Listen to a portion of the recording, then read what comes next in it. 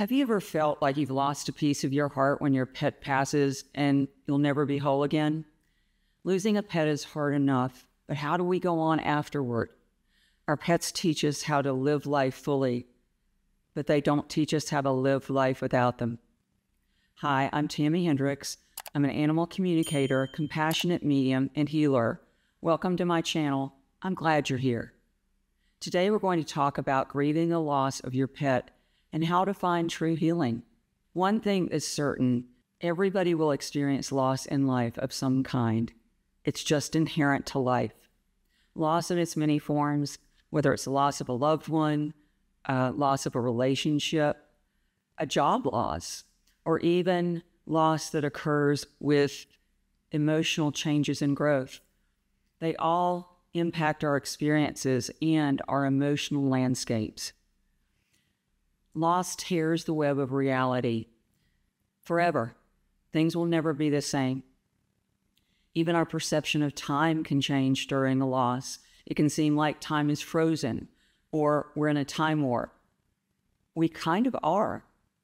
When our loved ones transition, we transition with them.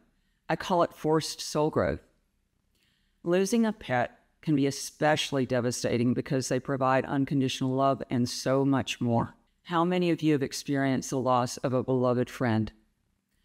I feel that animals have the ability to touch us so deeply that even in childhood, if we've lost a pet, it can impact us the rest of our lives. Having experienced early losses in my own life, ones that profoundly impacted and changed me, as well as many, many animals who have crossed over, I've realized that the way through is learning how to navigate, not avoid loss. It's not an easy task when grief comes barging through the doors of our heart. Grief is a constellation emotion. I often call it an umbrella emotion containing many, many different emotions within it. It's never just one thing.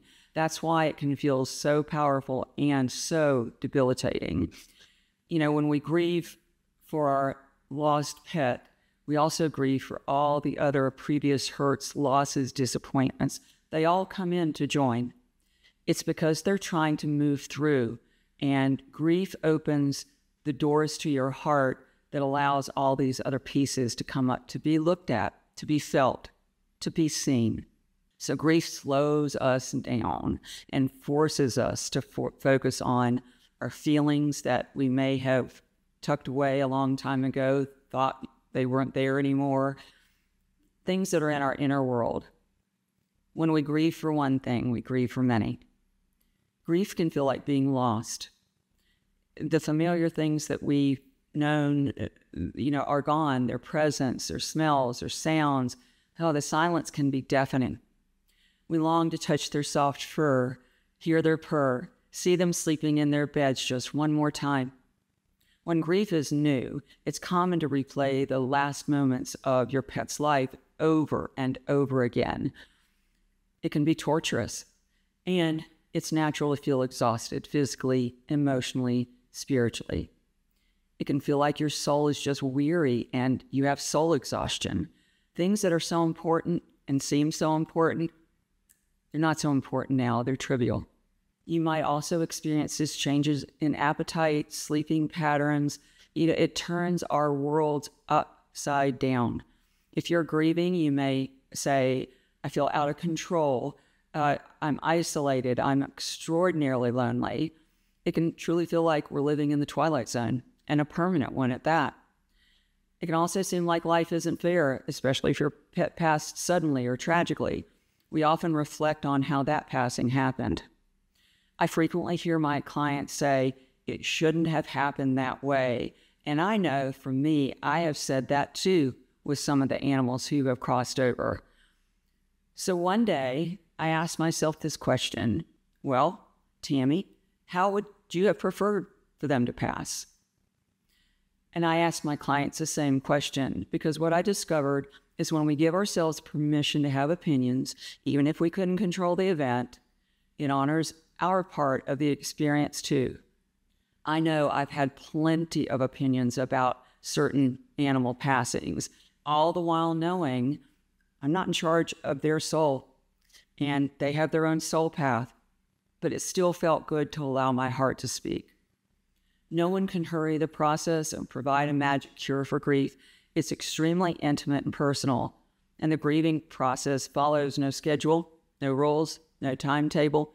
I remember after my mother passed being in a mall, and all of a sudden a wave of grief hit me and tears came, and I had to just stop. It didn't really make any logical sense in that setting. And just as we may be feeling a bit better, grief can knock us down like a wave. It reminds me of when I was in Hawaii. I was walking along the shoreline, and the waves were super strong, and they were hitting my legs, and my feet kept like burying in the sand, and I kept trying to get my balance, and so I kept racing against the next wave and the next wave so I could stand upright. You know, finally what I realized, that if I succumbed to the waves, it was just a relief. It was like a letting go, a relaxing into. The first days and weeks after your pet has passed are powerful, for the veil is very thin between this world and the other side. Your pets in spirit are going through that transition with you.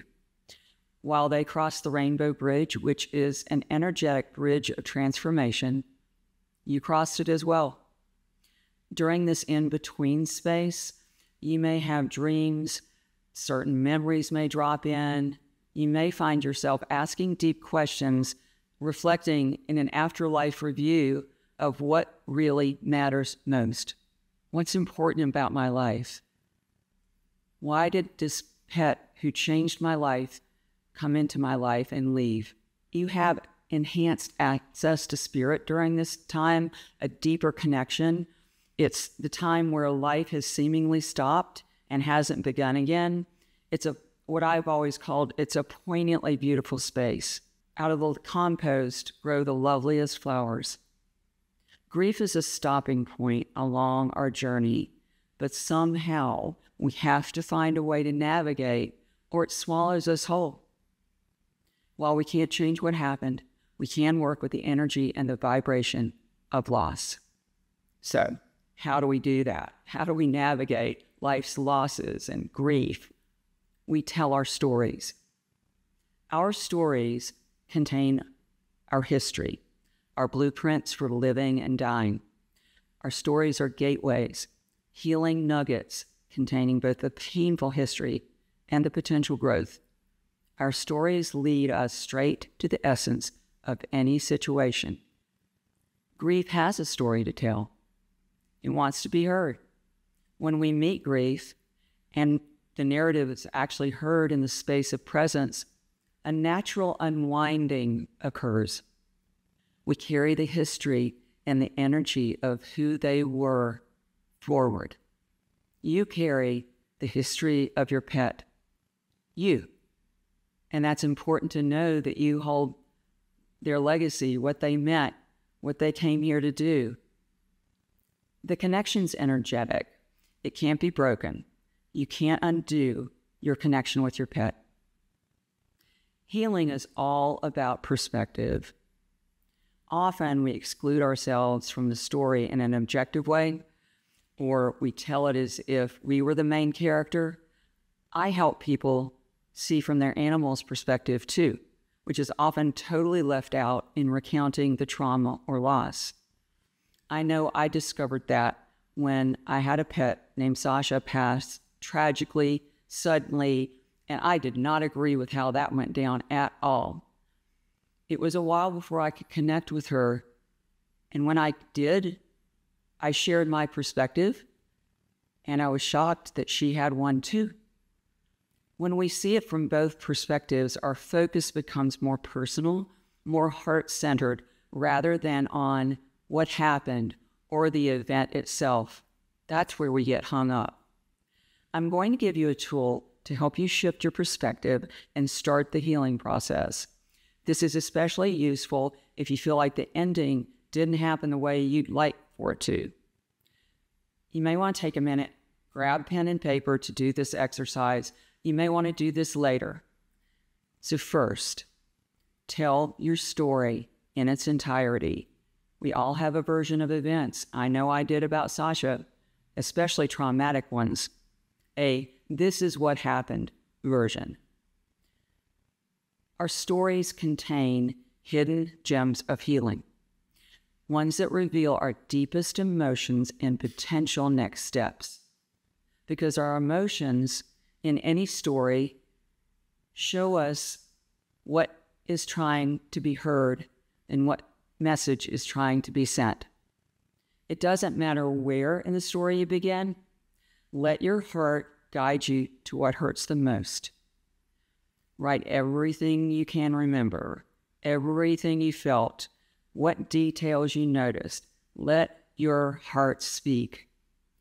This allows for the grief to be recognized and heard. During the grieving process, we experience many, many emotional heart shapes. The animals taught me that term, and it's important to honor them. We may have a grieving heart shape. We may have fragmented. We may have a sad heart shape. We may have a heavy heart shape. We may have a hopeless heart shape. All these pieces. We may have an angry heart shape. All these pieces, all these emotions are gathering together. Each one has a voice and a message to share with you.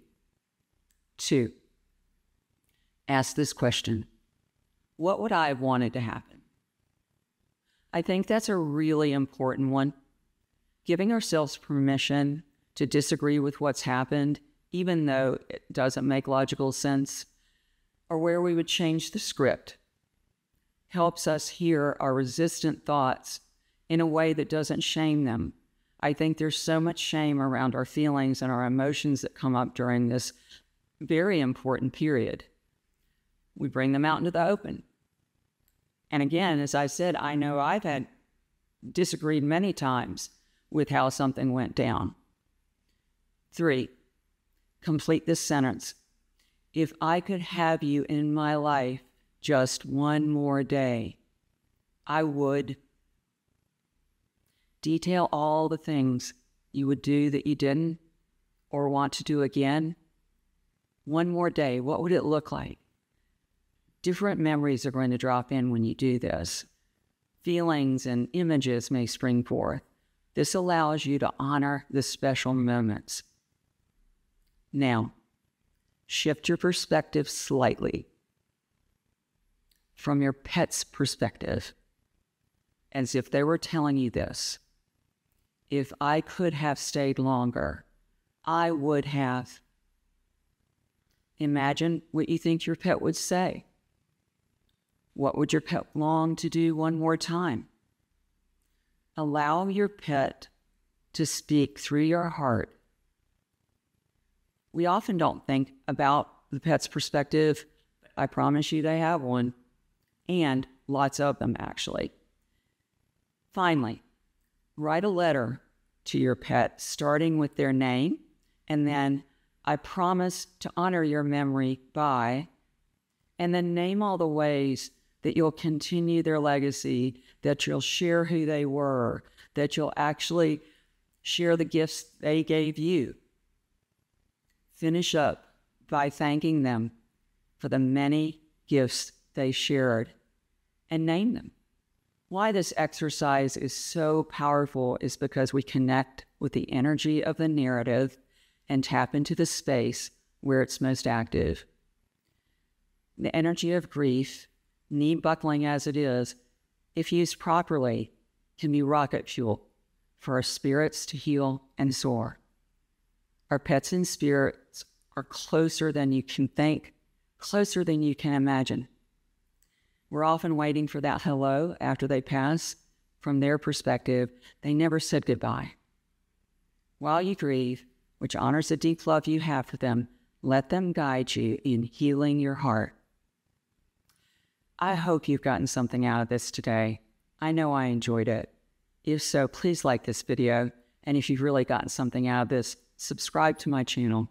Next week, I'll be back to share more messages from the animals. You won't want to miss it. See you then.